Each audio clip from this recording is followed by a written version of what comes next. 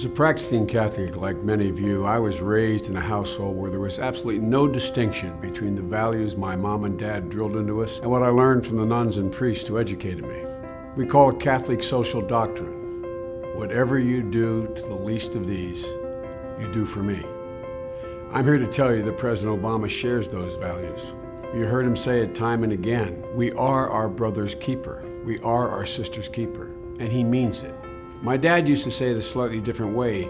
He used to say it's about recognizing dignity in every man and woman. So if you take a look at what we've done, at its root it comes down to providing people with opportunity, a dignified opportunity to care for themselves and for their families. And that's why we've spent the last 4 years fighting to make sure the middle class has a fair shot again. That's why we fought to expand access to affordable care, quality health care for all Americans.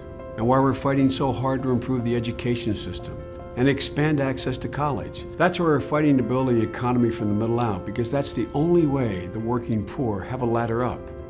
It's why our administration took action to lift the cloud of deportation over 1 million children of immigrant parents who didn't choose to come to America, but have chosen to do right by America. And that's why we're asking the wealthy to pay a little more while pushing to make permanent the middle class tax cut. Folks, the choice in this election couldn't be clearer.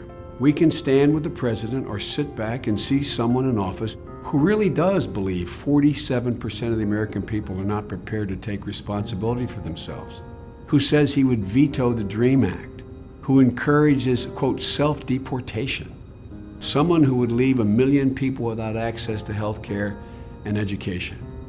It would transform Medicare into a voucher system.